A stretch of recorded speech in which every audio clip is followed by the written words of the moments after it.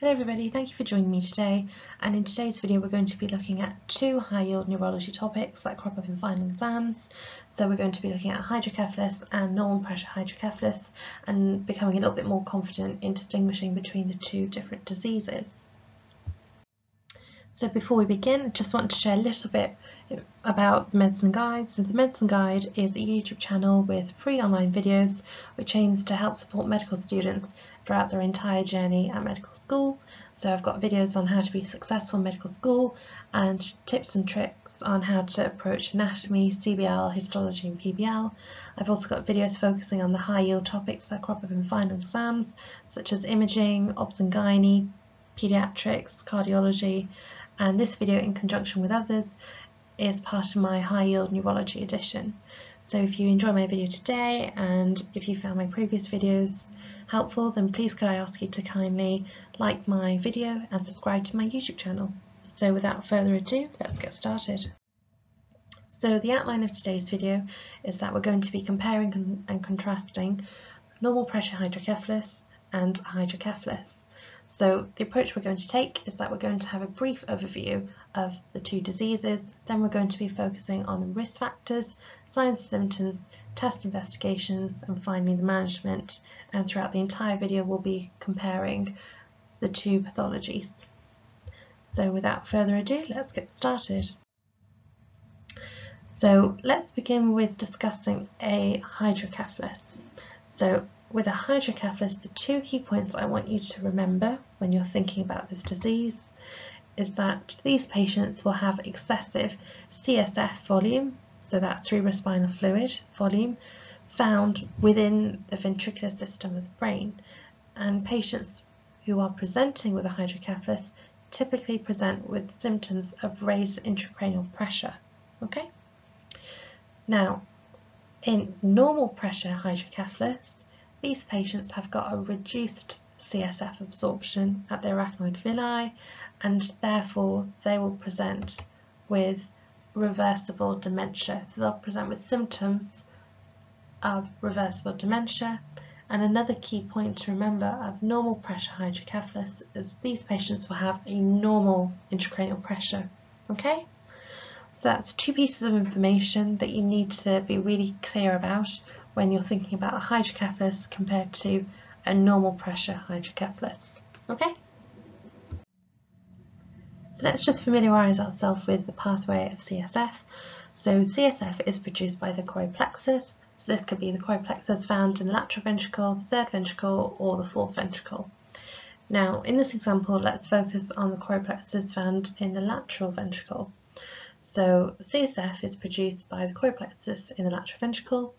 The CSF will then flow into the third ventricle via the interventricular foramina, and then into the fourth ventricle through the cerebral aqueduct, and then into the subarachnoid space via the lateral and median apertures, and then into the arachnoid villi of the dural venous sinuses, and finally it will drain into the venous blood and be transported into the heart and lungs. Now, the key thing about CSF is that one of the functions of CSF is to help lubricate and protect the brain. Okay, so that's just a nice brief overview. So going back to the key pathologies, so we're looking at hydrocephalus and normal pressure hydrocephalus. Now, a hydrocephalus can present in three different ways. It can present as an obstructive or a non-communicating hydrocephalus. It can present as a non-obstructive hydrocephalus, and finally as a congenital hydrocephalus. So firstly, an obstructive hydrocephalus or a non-communicating hydrocephalus is when there is some obstruction leading to dilation of the ventricular system, and CSF is going to accumulate behind the obstruction. So examples of this can involve a tumour, a subarachnoid hemorrhage, an intraventricular hemorrhage, or aqueduct stenosis, all leading to an obstruction, leading to dilation of the ventricular system and CSF accumulation. And these are examples of how an obstructive or a non-communicating hydrocephalus can develop. Now let's look at a non-obstructive hydrocephalus. So this is when we've got blockage of the CSF after it's exiting the ventricles, but CSF can still flow between ventricles. So this might arise from a choroid plexus tumour, meningitis, or Arnold-Chiari malformation. And finally, we have a congenital hydrocephalus. So this might arise from preeclampsia or alcohol abuse during pregnancy. Okay? Now let's look at a normal pressure hydrocephalus. So the risk factors for developing a normal pressure hydrocephalus. So a normal pressure hydrocephalus can be idiopathic.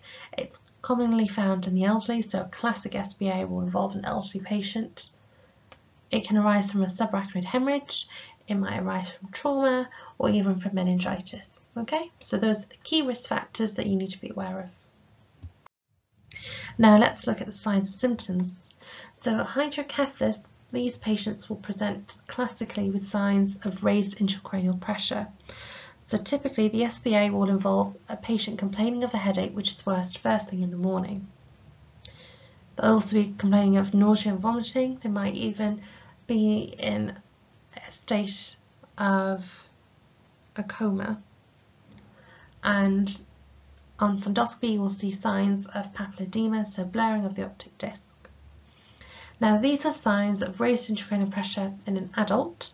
The signs of raised intracranial pressure in a child is as below: a wide bulging fontanelle, increased head circumference, prominent scalp veins, and what's described as sunset eyes.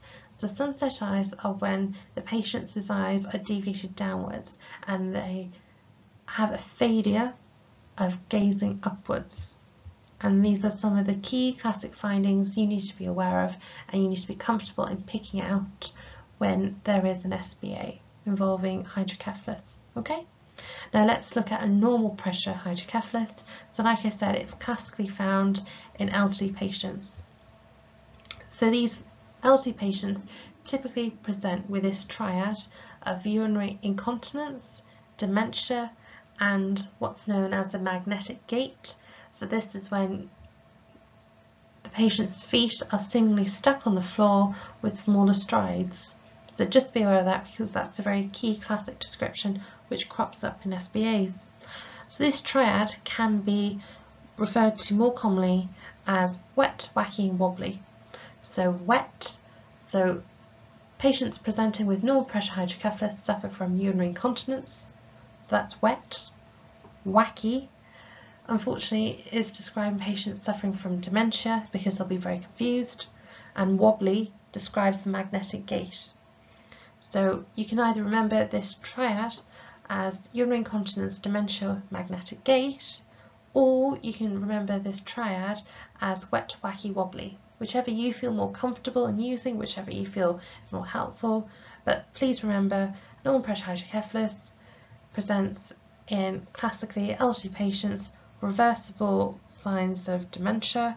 So the dementia will be reversed, so the confusion is what it's really referring to, will be reversed once the normal pressure hydrocephalus has been resolved. Okay, so remember wet, wacky, wobbly, and it's classically found in elderly patients. Okay, so now let's look at the tests. So hydrocephalus, you need to do a CT head first line. So as we've discussed previously, there's lots of different forms in which a hydrocephalus can present, and the classic finding that we need to exclude in the CT head is that we need to exclude an obstructive hydrocephalus, and that's why we're performing the CT head. We can also consider an MRI, and essentially to diagnose and offer therapeutic value as well, we need to perform a lumbar puncture in these patients. Now, a lumbar puncture is contraindicated in patients who have an obstructive hydrocephalus, so that's why it's really, really important that we do a CT head first line to exclude an obstructive hydrocephalus. Because if you perform a lumbar puncture in patients who have an obstructive hydrocephalus, it leads to herniation of the cerebellar tonsils, because it induces a negative pressure within the lumbar cistern, pulling the cerebellar tonsils downwards through the foramen magnum, and that can lead to coning and death. So it's really, coning and death. So it's really, really important that you perform a CT head first line to exclude an obstructive hydrocephalus. Once obstructive hydrocephalus is excluded, we perform a lumbar puncture for our key diagnostic investigation. Okay? Now let's look at a normal pressure hydrocephalus. So again, we need to do a CT head, first line to exclude for signs of an obstructive hydrocephalus. And in a normal pressure hydrocephalus, the CT head can show an enlarged fourth ventricle without atrophy of the sulci and increased signal intensity around the ventricles. But I think the key thing for you to remember for normal pressure hydrocephalus is, again, do your CT head first line to exclude for an obstructive hydrocephalus. Okay? Once the CT head has excluded an obstructive hydrocephalus, we can perform a lumbar puncture. Now, in normal pressure hydrocephalus, we perform a lumbar puncture and we offer volume removal of 50 millilitres of CSF fluid, because after performing this removal of CSF fluid, if the patient's gait improves, then it's very likely that they're suffering from a normal pressure hydrocephalus, and therefore we can perform the definitive management for a normal pressure hydrocephalus, which is a ventriculoperitoneal shunt. Okay? So let's look at the management in a bit more detail. So in a hydrocephalus, we can initially perform an external ventricular drain. So this is when we're draining the CSF fluid at the patient's bedside. And the next step up to this would be to perform a ventricular peritoneal shunt. So this is more long-term management, and we're draining and diverting the CSF from the ventricles into the abdominal peritoneum. And lastly, we can consider surgery to remove any obstructing pathology in a patient presenting with an obstructive hydrocephalus. Okay? Now, in a normal pressure hydrocephalus, as I alluded to in the previous slide, the ventricular peritoneal shunt is the definitive treatment. So after performing the 50 millilitres fluid removal with the lumbar puncture, if the patient's gait improves, then this means that they're likely to be suffering from a normal pressure hydrocephalus, so a ventricular peritoneal shunt would be beneficial in these patients. Okay? Now, if you're unsure about what an external ventricular drain or a ventricular peritoneal shunt looks like, we'll have a look at that in the next slide. So just to clarify, these are two forms of treatment which are only used exclusively for a hydrocephalus. So we've got the external ventricular drain, where we're draining the CSF from the lateral ventricles, and this is all performed at the patient's bedside. Now, a ventricular peritoneal shunt is when we're draining the excess CSF from the lateral ventricles and it's being diverted into the peritoneal cavity. So this is more of a surgical management or a surgical procedure, the ventricular peritoneal shunt. Okay? So this is the end of my video today. Hopefully you found the video really useful, and if you've enjoyed my video today and you've enjoyed my previous videos, please can I ask you to like my videos, subscribe to my YouTube channel, and thank you very much for joining me today, and I wish you all the best with your exams.